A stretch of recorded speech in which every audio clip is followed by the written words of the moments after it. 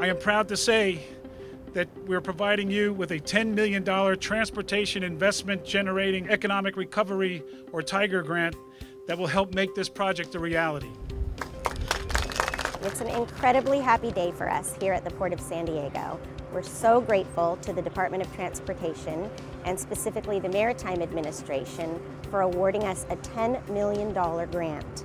It's going to help take this marine terminal into the future by allowing us the funding to demolish some really obsolete buildings and structures here on the terminal. We have been working on this project for years. We have one of the top maritime architects in the United States, Vickerman and Associates, that has helped us to come up with this plan to really modernize this facility.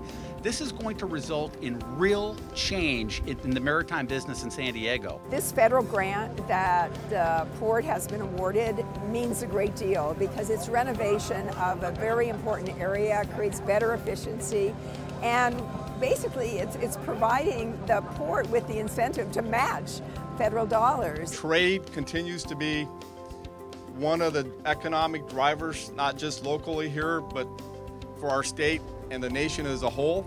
And we haven't invested enough on them, and we're seeing that here, the great opportunity to do something for the port. The grant is $10 million, and then the Port of San Diego is going to match that $10 million with our own money. The total project is about $21 to $22 million.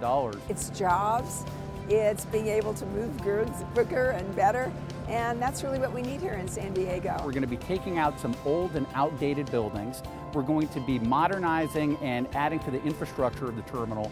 And really, at the end of the day, what that does is that allows us to have much more throughput come through the terminal. About 500% additional throughput of break bulk goods through the terminal, and that's huge. These are the projects that will support our economy, the efforts that will connect Americans with opportunity and ensure that every citizen is in a position to prosper in the 21st century.